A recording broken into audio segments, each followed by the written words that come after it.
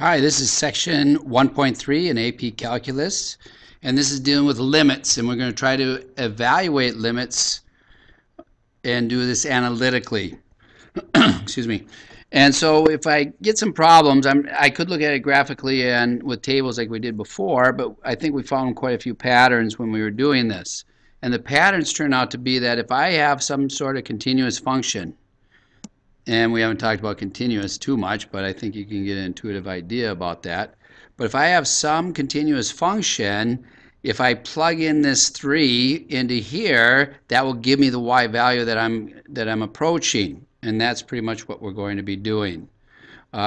We will run into some situations where we get a 0 in denominators and some other things, but we'll try to resolve those. So to find the limit of this first one, I'm going to start by just taking the 3 and I'm going to plug it in to this function. So if I square 3, that's 9 times 3, 27. So I'm going to get 29. And so that's just direct substitution. Evaluate a limit by direct substitution. It works. No problem. Try this next one. If I plug in 1 plus 2 plus 5, I'm going to get an 8. And then on the bottom, I'm going to get 2. So this limit would be overall 4. Why don't you try the rest of these by direct substitution and see what they yield, and then I'll put up the results. So I've done a few of them here, and you can double check your work on those. These, you got to remember your trig functions, and this is where it's kind of nice. We don't review the trig functions, but we plug you right into these, so you got to remember what these values are. So if I do the secant of 0, that would be 1 over the cosine of 0. Secant is 1 over the reciprocal function of the cosine. So cosine of 0 is 1, so this is going to be 1 over 1. Turns out to be 1. 0 here, what's 0 times 1? Well, that's going to be 0. And if I plug in 0 into the next one, that's going to be 1, and then we have to square it. This squared means that it's the whole cosine of x value, and then it's squared. So that would just be 1. And then the limit of the secant here, secant, that would be 1 over 0. Can we do 1 over 0? No, we're going to have a vertical asymptote. So this one is a does not exist. Does not exist. Okay? Here are the rules that you can also find from your book. But really with these, if I have a y value here, which is b, any limit as x goes to some x value, I'm going to get out that y value. So the limit of x going to c of b is going to always be b. For this one, this is where we start using the direct substitution. So if I take c and I plug it in there, I'm just going to get out c, direct substitution. This one, if you have an exponential function, I'm sorry, this is a polynomial. Take the c and plug it in there, you're going to get a c going to n. C to n. My language is funny today, sorry. So this is just a direct substitution. So all of these that I'm going to show you just come from direct substitution. So this next one, scalar multiple. That just means that if I have b times some function, and then this limit of as x approaches c of f of x is equal to L, I'm just going to take that scalar, which is the b, and multiply by L. And this is really direct substitution. It's the same thing. This one's direct substitution too. If I have the sum of two polynomials or two functions, I can take c and plug it in and I get the two limits out. Product, same. Quotient, same, provided k does not equal 0. And then if we have something raised to a power, we're going to get the limit raised to the power. And you can go through all these and they're pretty much the same. If I have a rational function, I plug in c, making sure the denominator is not equal to 0. Direct substitution on this one. Direct substitution, this is a composition of functions, but it's a direct substitution on a composition of functions. Here, if we have our trig values, same thing, just direct substitution, plug it in. I think you're getting the idea. Okay. That's a different topic. Okay, if we go back to our note sheet, we have two techniques that will help us resolve a 0 over 0 situation. So if we do a direct substitution and it yields a 0 over 0, that is what we call an indeterminate form. And with that indeterminate form, somehow we have to resolve that 0 over 0. One way is through cancellation, which might give us a hole in the graph that we've looked at in pre-calculus. And then also the other method would be the rationalization technique, which will use complex conjugates. Not complex, but conjugates. So if I look at this one, first of all, I plug in 1. I'm sorry, negative 1. If I plug in negative 1, I'm going to get 0 over 0. So this is my indeterminate form. So when I see this indeterminate form, I'm going to have to try to resolve it if possible. So I'm going to take and I'm going to factor this one. I have x plus 1 in the denominator, and in the numerator I can factor out x plus 1 as well, so this would be x plus 2. So if I factor and cancel, this will behave just like the function x plus 2. This function here is the same as x plus 2 everywhere except for at x equal to negative 1. I do have to write this limit in all the time because I have not evaluated a limit yet. Now that I do direct substitution, I can take out, and I don't need this limit notation anymore. So I go negative 1, plug it in, and I'm going to get 1. And with this, there is a hole in the graph. That's a situation that we looked at in pre-calculus. We also have something that's called the rationalization technique.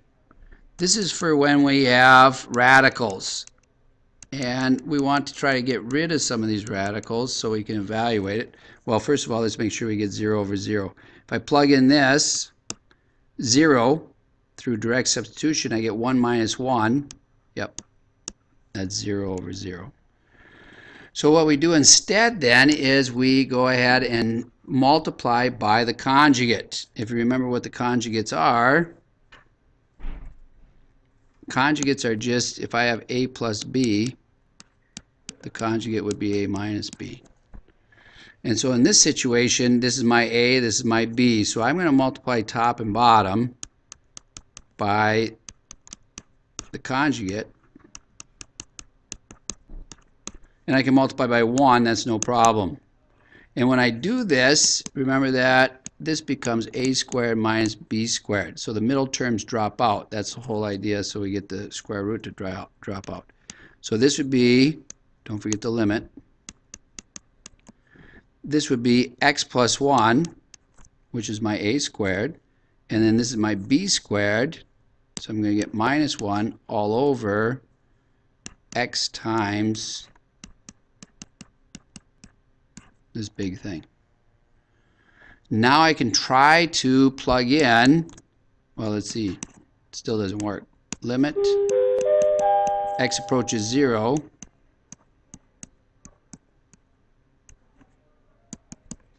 The idea here is that I could cancel the x's now. So I'm left with this. Now I can do a direct substitution, so I end up with 1/2. So really, it's multiplying by the conjugate to get rid of the square root, and then a lot of times what happens is that you can end up canceling. So here you cancel out, and that gets rid of the 0 over 0 situation. Then you just plug in 0, and then you get 1/2. So this box summarizes finding limits. And so what you'll try to do is, first of all, you try to do direct substitution. That's always the easiest way. If you get 0 over 0, though, then you try to find a function that agrees with f at all the points. Well, that's pretty much factoring and canceling, or else the rationalization technique. And then, since they agree in all the places, f and g agree everywhere except for in one place, that still means that the limits would be the same, so that would be your g of c. Then use a graph or table to reinforce your conclusions. Now I'm going to give you 2 more special trig limits, and I want you to do these on your calculator and zoom in and see if you can figure out what the limits would be. But the first limit deals with the sine, and the second limit deals with the cosine. So we're going to take the limit as x approaches 0 of the sine of x over x, and figure out what that might equal. And then the other one is the limit as x approaches 0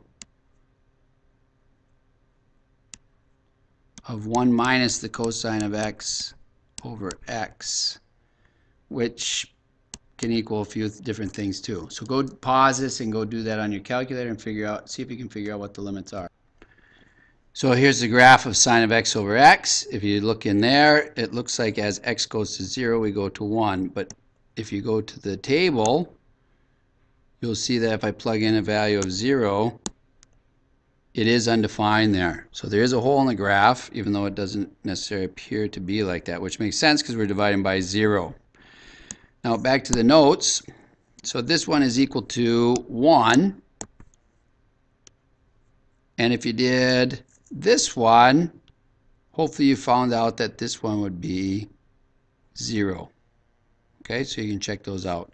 Similar ones to this, since it does go to 0, I can do a lot of manipulations. This one is equal to 0. And this one just turns out to be factoring out a -1. -1 times 0 is still 0. And then there's a few other repetitions of that one that you can find too. So if you graph those, then that's what happens. You can prove this one with the squeeze theorem, and they show it in the book. I think the best way to see it is with the calculator, though, is if I graph both sine of x and x,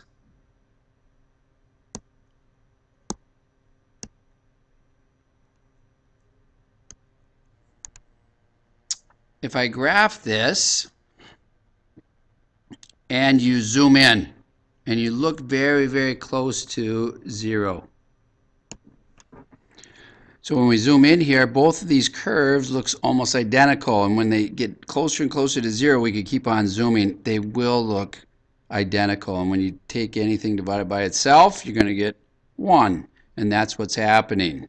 Although we are dividing by 0, it's going to look like, well, it's going to be undefined at that specific point. Now let's go to some examples, and let's see if we can use our new limit formulas to deal with these. If I look at this one looks kind of like what we can deal with the limit as x goes to 0 of the sine of x over x. And so, and not exactly, but we can make it happen. X goes to 0 of 1 minus cosine of x all over x is equal to 0. If I maybe factor out the sine of x here, so the limit is x goes to 0, I factor that out, I get 1 minus cosine of x all over x squared, so I can put an x here and an x here. So I just split up that x squared. This right here would be one of the limits that we're talking about. This would be the other limit. So this is really 1 times 0, which is equal to 0. Going on to the next one, this one, in order for this rule to work, instead of having x here, maybe I would have u. I could have a u which would represent any function of x. So here I need a 5x down here. To put a 5x in, I can just write a 5, but that mathematically is incorrect. But I also can balance it off by putting a 5 there. So really I've just multiplied by 5 over 5, which is just 1. So now this part right here, as x goes to 0, both of these will go to 0 at the same pace. So this overall limit in here is simply 1, and then I have my 5, so I get 5. So it's 5 times 1. This one's similar, but I don't have this. I just need a plain x. I have the additional 5 here, but through simple multiplication I can pull that out. So the limit as x goes to 0 of 1/5 sine of x over x is equal to, well, that's 1/5 times 1. So there's an example of doing some algebraic manipulation. Now we're going to go to the definition of the velocity function. This right here is instantaneous velocity. That's the velocity definition. It's the limit as t goes to a of s of a minus s of t all over a minus t. A is a constant, and then t you keep as a variable. And so under this situation, we drop a ball from 800 feet, and it's modeled by this right here. What we want to do is find how fast the ball is falling at a equal to 3. So that's my constant. So my velocity at time 3 is going to be the limit as t approaches 3 of s of 3. I'll write this all out. And now we just replace the it into this function. We keep writing this limit until we actually evaluate it. So I put this 3 in there, negative 16 times 9. Let's just keep it like that.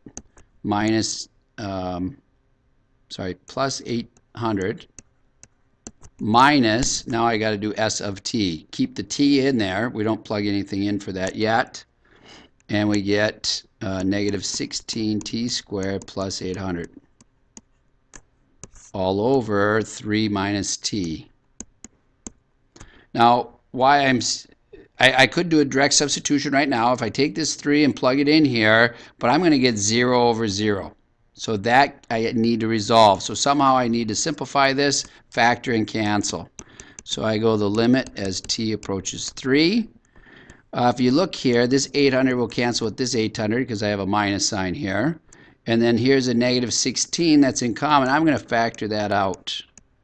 And so I get a 9, and then the negative 16 I took out, so I still have a negative, so it's minus t squared all over 3 minus t. Now hopefully you can see what's happening here. Limit as t goes to 3 of negative 16, this would be 3 minus t, 3 plus t all over 3 minus t. This and this will cancel. And now I can do a direct substitution. If I do a direct substitution, I don't get 0 over 0 anymore. I take the 3 and plug it in there. Negative 16 times 6 would be negative 96.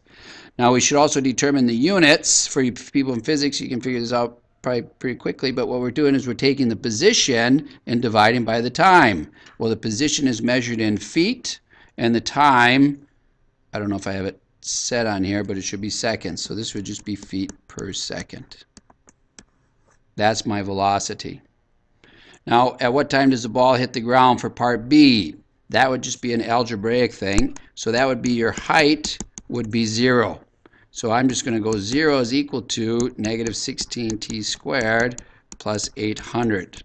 Now you should solve for t here, and you should get only the positive value because we're not looking at negative values. And what you do with that positive value is that you plug it in here and you do exactly what we just did, except for you use the different value. So try this with that new value.